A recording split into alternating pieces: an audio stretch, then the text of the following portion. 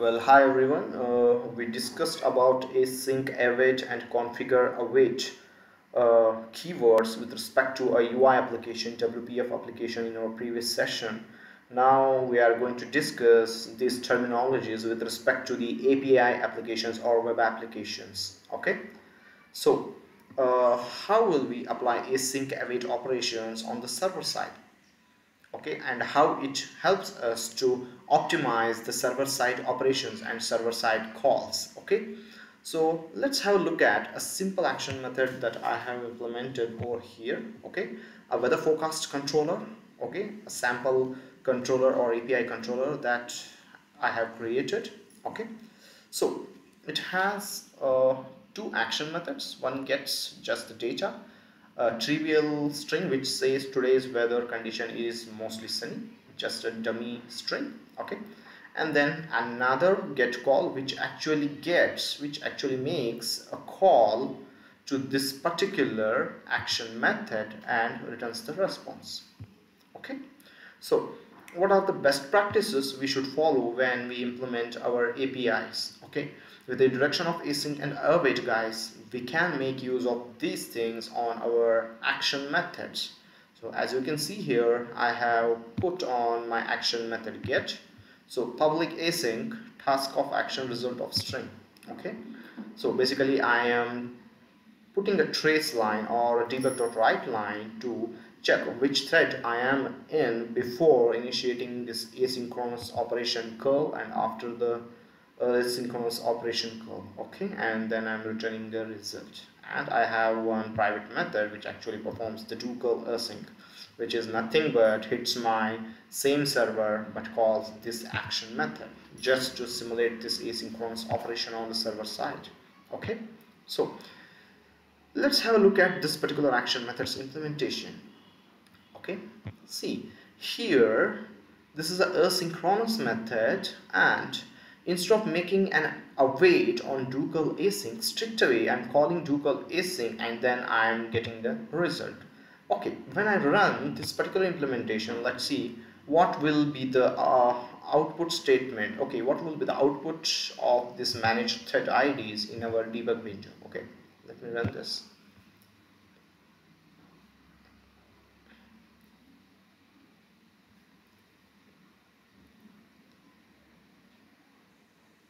Good.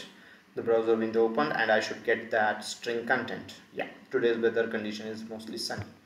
If I see before curl, I was in thread 6. Okay, in order to serve my browser request, okay, there was a thread allocated and that thread's ID was 6, and after performing the curl operation, still my thread ID is 6. That means basically I executed this operation synchronously here.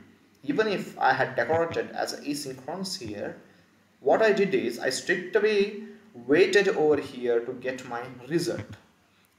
Until and unless I didn't get result, I won't proceed to this after curl statement. That's why both the thread IDs were 6. But guys, this is not a preferred approach. This is a bad practice. When you have an ability to execute server-side call asynchronously, which is independent of other operations, it's a best practice to make use of async and the await over here. So basically here what happened, the thread which was allocated to serve the request was used to perform the do curl async also. That's why both the thread IDs were 6. Now let's make a little change to this implementation, and what I will do is now I will await on this asynchronous operation. Put await as and run, and let's check the console window.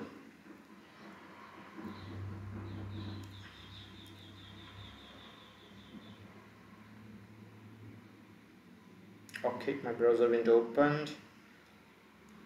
I got the response.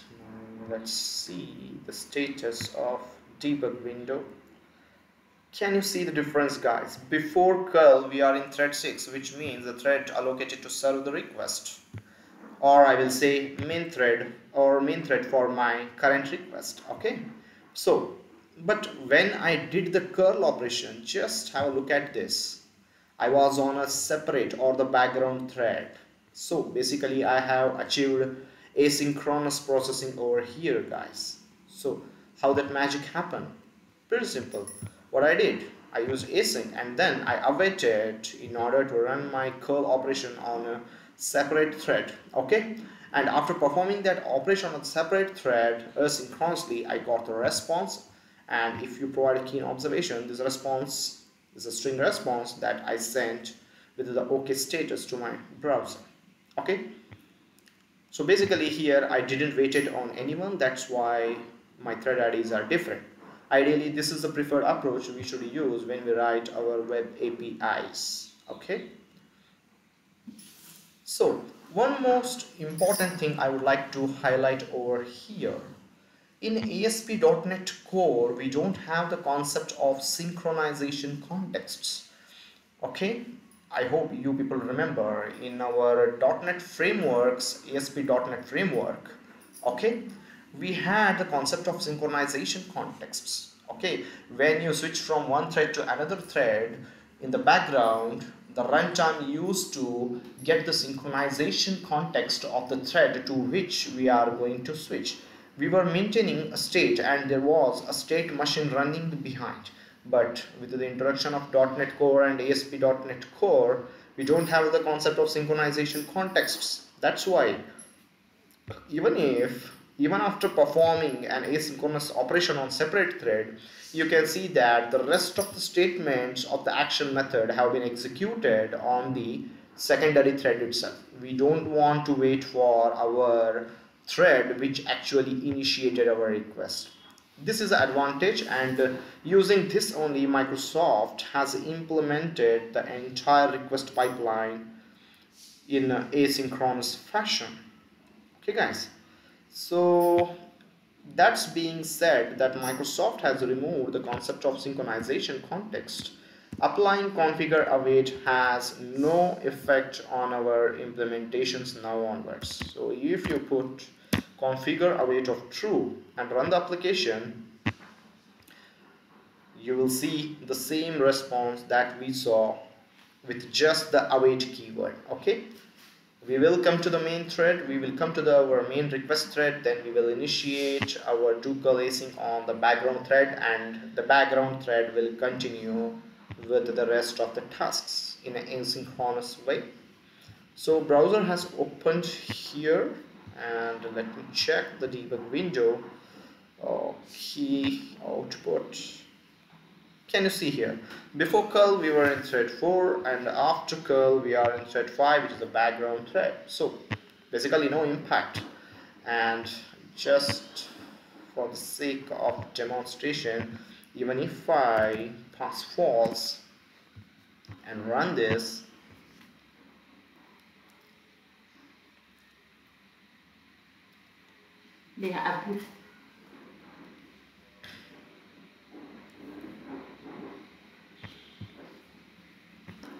okay, we got the server response. And if we go to the output window, can you see this, guys? Before curl we are in thread 9, after curl we are in thread 6.